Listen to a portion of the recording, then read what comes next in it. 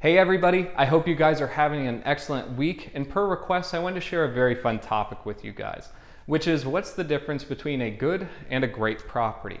And today I'm actually using one of my listings, 7030 Brown Pelican Court in Winter Garden, because I think it lends itself very well to this topic.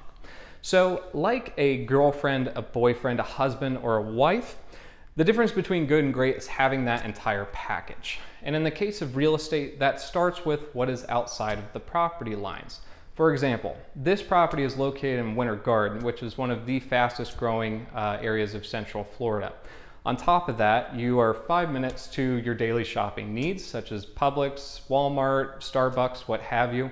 In addition, it has the Hamlin development, also 5 minutes away, with lakefront restaurants and boutique shops. Next is this community actually offers above average amenities, such as you have a resort style pool, a fitness center, even a puppy playground, and quite a bit more. The next topic is what is within the property lines, the house itself. What are the bones of the house?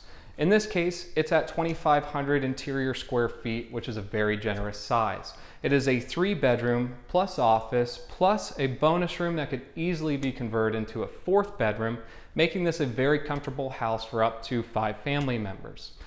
In addition to that, it was intuitively designed by Surrey Homes, where they minimized hallways, nooks, and crannies, which means you actually get to take advantage of every single square foot. The last part that you have to look at is the property great to you? In the case of modern day buyers and their individual subjective checklists, they're usually pretty predictable.